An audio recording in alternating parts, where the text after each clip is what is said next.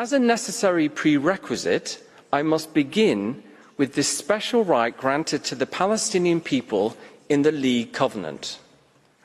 The legal right of self-determination of the Palestinian people originates in the sacred trust obligations of Article 22 of the League Covenant, part of the Versailles Treaty.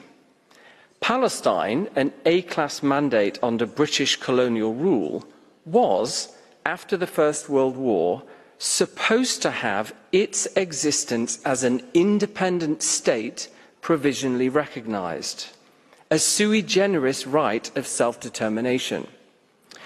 The UK and other members of the League Council attempted to bypass this, incorporating the 1917 Balfour Declaration commitment to establishing a national home for the Jewish people in Palestine into the instrument stipulating how the mandate would operate. However, the Council had no legal power to bypass the covenant in this way. It acted ultra vires, and the relevant provisions were legally void.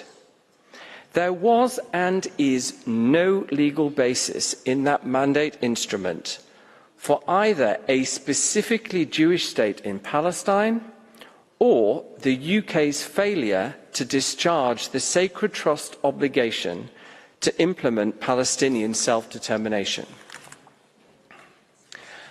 After the Second World War, a self-determination right applicable to colonial peoples generally crystallized in international law.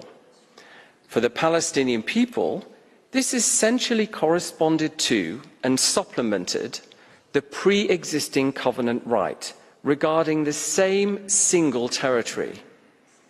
The 1947 proposal to partition Palestine was contrary to this, the Arab rejection and affirmation of the legal status quo.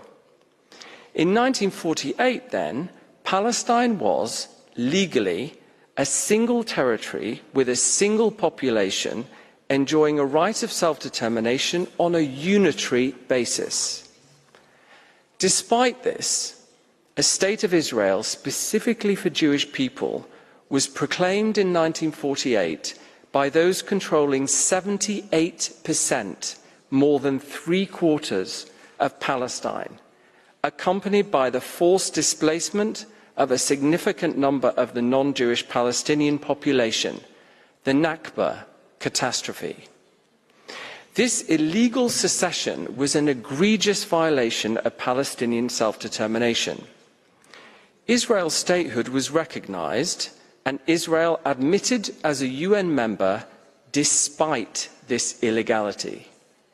Israel is not the legal continuation or successor of the mandate. This violation of Palestinian self-determination is ongoing and unresolved.